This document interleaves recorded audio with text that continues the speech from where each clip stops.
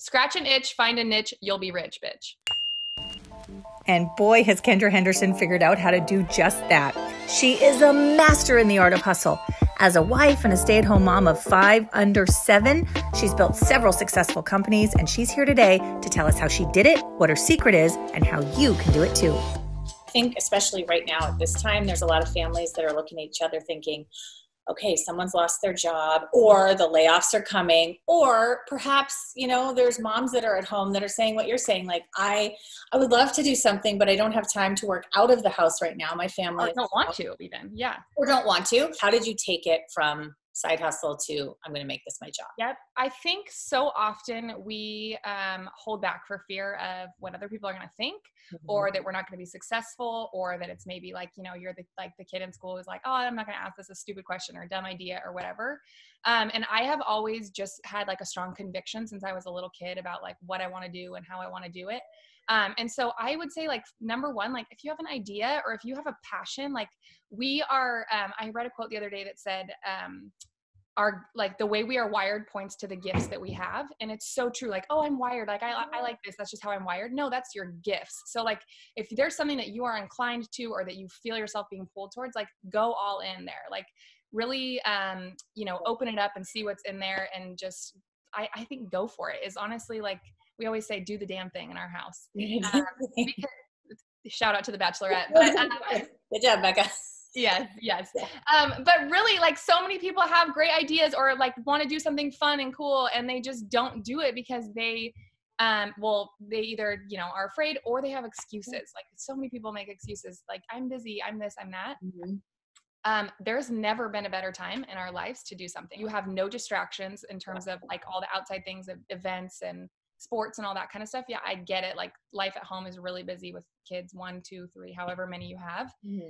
But at the same time, like, it's never been a slower pace than what we're living in right now. And so I think, now is a really good time. That is the truth. I like what you brought up and said, just do it and don't have fear, because I've heard you talk. I watch your social stuff religiously. Yeah. And I've heard you talk a lot about just getting out of your own way. I mean, I'll even admit it with this.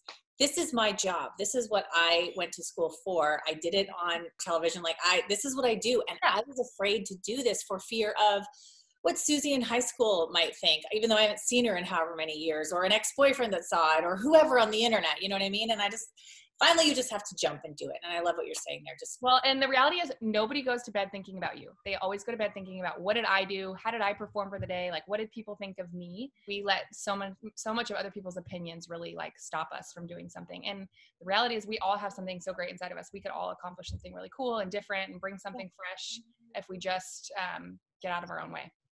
I want to talk about connection, because I think that's something that you are brilliant at, and that's how you built such an amazing following. You're authentic and you're who you are. You know what I mean? Unapologetically, here I am showing up in the morning, and I'm me. But people love that. And I'd love for you to talk about how you built that connection, because I think that's hard for a lot of people, to be vulnerable and to be authentic.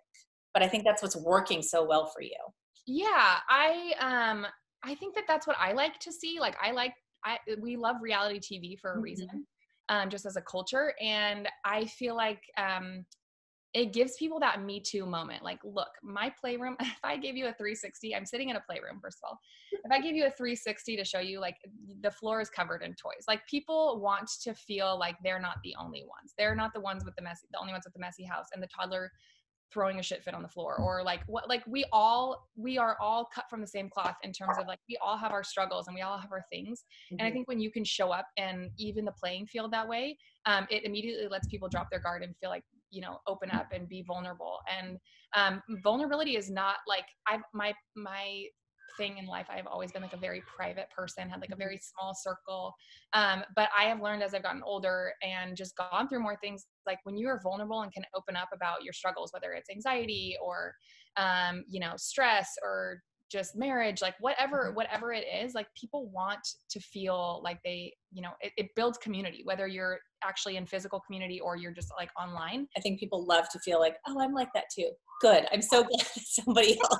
Yeah, exactly. Sounds like I do. Yeah. And there's nothing like for me, like more unappealing than like coming to somebody's page and everything is like that, like perfect. And they don't like show their real life. And I'm like, I actually really want to see like your mess. I want to see, you know, like all the things, because that is really like, we always say the mess is in the message, or the message is in the mess. Mm-hmm. And it's so true. Like we all can relate in so many different ways. Speaking of relating, like I said, you're a mom, you're a business owner, you're a wife, you've got a lot on your plate, as do many moms. How do you schedule this? Because I think that's a big hurdle for a lot of people that are thinking about doing something. They're like, I just don't have time. How will I ever make time to do this? Yeah. Well, you don't. Breaking news. You just get it in when you can. I really honestly think that, if you want it bad enough, if you want the change, if you want the freedom, whether it's, you know, financial or like you want to do something, like if your why is big enough, you're passionate enough about what you're doing or your idea or whatever it might be, you'll make the time. Like it all boils down to priority. We make a lot of sacrifices.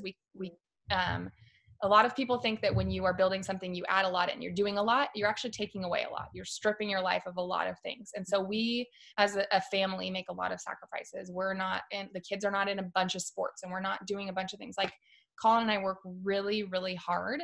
But we also like try to manage it to where, you know, we're not both like sitting down at the same time working. One of us is with the kids, or like dinner time we'll do together. I stay up late at night. Colin gets up early in the morning. Like, you just make it work. Like we want it bad enough that you fit it in. There's times where people are like, you know, what's the secret? That's hard work. Hard work. It's the same secret that everybody will tell you. And across the board, guaranteed, like their overnight success was 10 years in the making. Like it is hard work 100% of the time. I'm sure you've learned some really solid business lessons along the way, coming from Amazon to owning your own shop to now being in the Young Living family. What have you learned? What would you tell people who are looking to start something new that are like your top 3 building blocks or lessons? Okay. So number 1 would be consistency. You have to show up every day consistently and talk about whatever it is, or sell what you're selling, or share what you're sharing, or promote whatever. Like you have to show up every single day. And social media, it becomes really easy because it's such a quick access and something where it's like, you don't have to show up full face and makeup and everything. You can show up, you know, however, but just show up, because it builds trust. People then will learn to, like, they're not thinking, oh, you're trying to make a quick buck, whatever you're selling or building. They're like, oh, she's in it for the long haul. So that's number 1. Number 2, I would say, is to be unapologetic. Lukewarm is not sexy. Like it's not, nobody wants anything lukewarm. And when you can go all in and just be truly unapologetic, I think that people can feel that and they want in on it. Whatever it is, they just want in on it. Like there's something appealing about it for people. And then I think number 3 would be to dream big. Like we dream big, big, big, scary dreams. Like Colin and I have some goals for the next couple of years that are like, I would have laughed, like, you know, if somebody told me this a year ago or 2 years ago even. And I think we just we limit ourselves. It's just, you know, so many times it's like, oh, well, I mean, I could say all day long, I have 5 kids, you know, I can't, like, this is not my season, or this isn't my time. We just dream really big, and your subconscious gets to work when you start like setting these big goals and dreaming really big. And like, this is our plan. This is what we're doing in 5 years. This is our, you know, you guys do big, big, big things.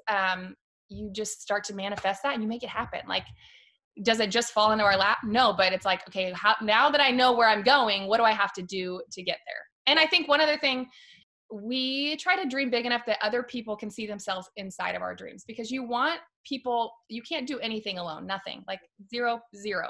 And so when you can make your dream big enough that people can visualize themselves in it, you get like an army of advocates. People want to join you. People want, like, they're here for the cause. They see themselves having success within your success. And it just becomes like a snowball effect. And it just it's really cool. Well, let's talk about your dream currently. Well, one of them. You are such a successful Young Living business owner. Tell us about that, and tell us why you love it, and what that journey's been like. My gosh, it's been like the best surprise of my life. Like Colin will tell you, I'm obsessed. Like I love it so much, but I love the part where I feel like I can inspire women to do something within the four walls of their home, especially right now, and make a huge, huge difference in their family. So, like I said, for us, like my initial dream when I started this was that Colin could retire from his corporate job, to pursue like his passion of speaking and all that. And, that happened in September.